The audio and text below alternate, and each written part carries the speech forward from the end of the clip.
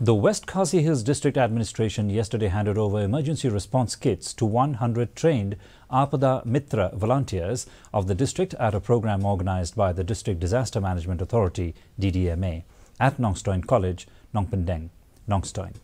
Besides others, the program was attended by Additional Deputy Commissioner cum CEO DDMA West Khasi Hills District H.K. Thaba as the chief guest. In his address, Thaba urged the volunteers to share the knowledge in life-saving skills gained through the training programs with their family and community members whenever their services are necessitated.